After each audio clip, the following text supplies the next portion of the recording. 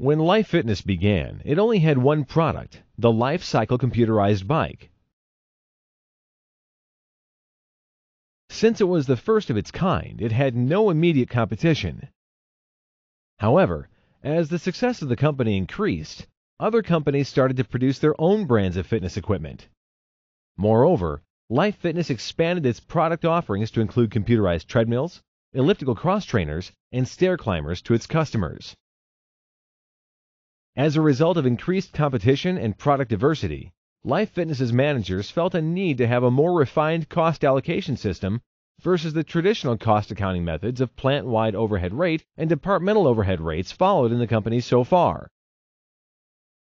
They decided to use activity-based costing.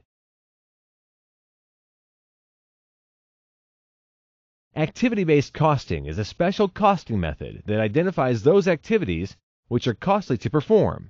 It focuses on activities rather than departments as the fundamental cost objects.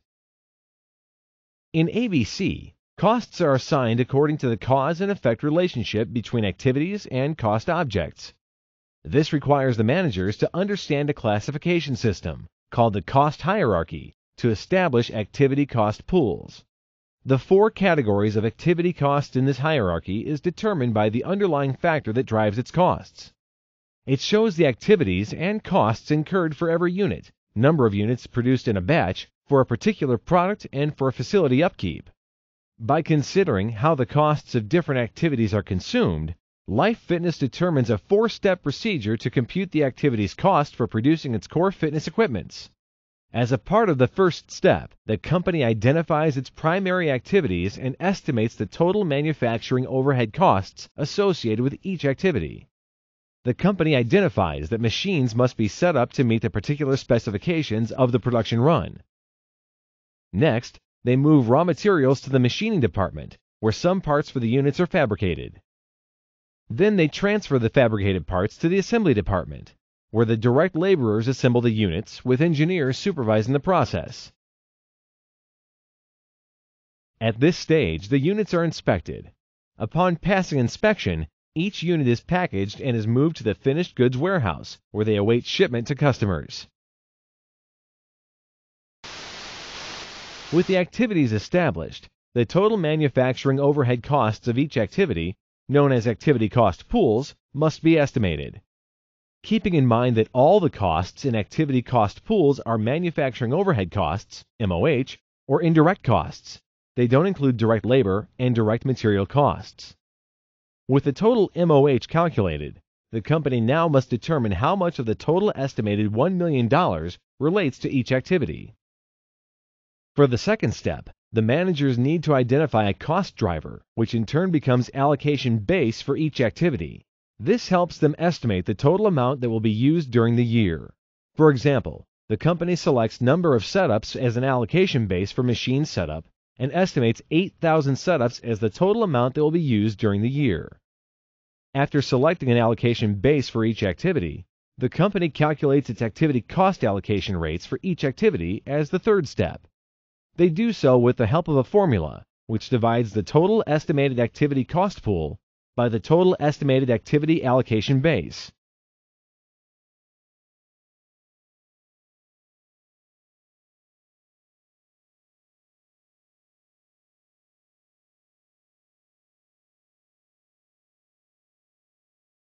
Because these rates are estimated beforehand, the company uses them to allocate manufacturing overhead to specific jobs during the year.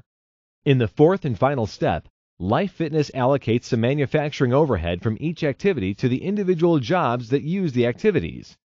This is calculated by multiplying the activity cost allocation rate into the actual amount of activity allocation base by job. For example, the activity cost allocation rates computed helps the managers to allocate manufacturing overhead to a job in which one elliptical was produced. Likewise, the company used the same activity cost allocation rates to distribute the manufacturing overhead to a job in which one treadmill was produced.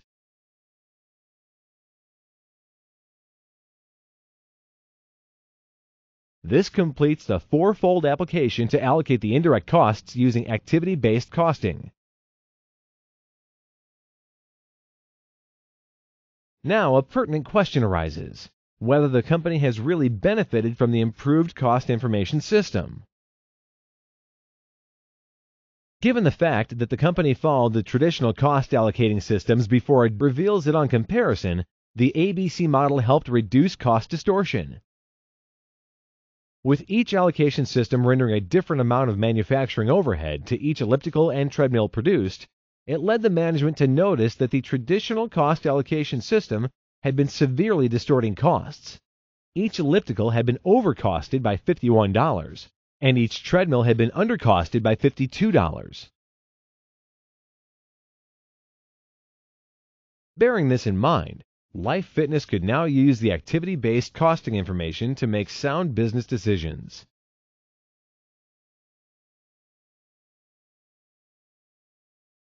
They could now reevaluate the price charged for their high and low volume products. The managers realized that ABC tends to increase the cost unit of low volume products and decreases the unit cost of high volume products.